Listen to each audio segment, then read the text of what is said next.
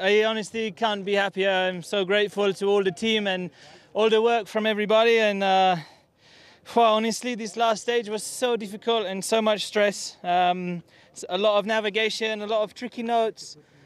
A few times a bit confusing and not sure if I was going the right way. And honestly, my head can explode. But what a feeling, you know! All of these moments along the way, and the harder times that you have, it just makes the feeling more great. You know, the last 10 minutes I was not sure or not if I won, and now they've told me, and wow, dream come true.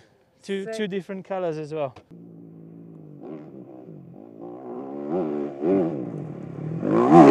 Was full stressed for everyone, but finally we made 1 and 3 with our new bike, so we give them something back. Everything works really good together, and yeah, I'm just super happy.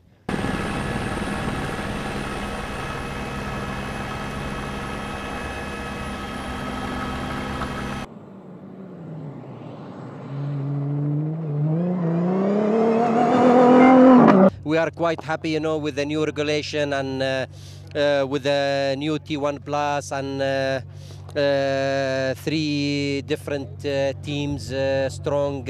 It's possible anyone can win here, you know. But we did a good job.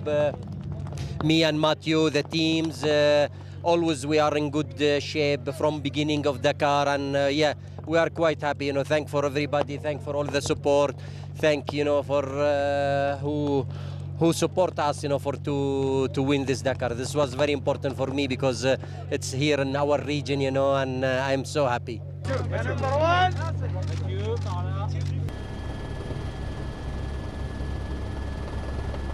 We did a good rally, we had a good rhythm, it worked well with my co-driver and also with the car, so I'm happy to do the rally like that. At the beginning, after a few days, we were thinking everything will be lost, and finally we could still fight until the end for the second place, and so it's at the end of the rally, it's not too bad.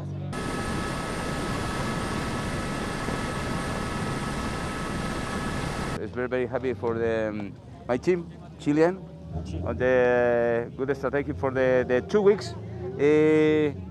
I think we need every day for the no time. The final lap is the long race.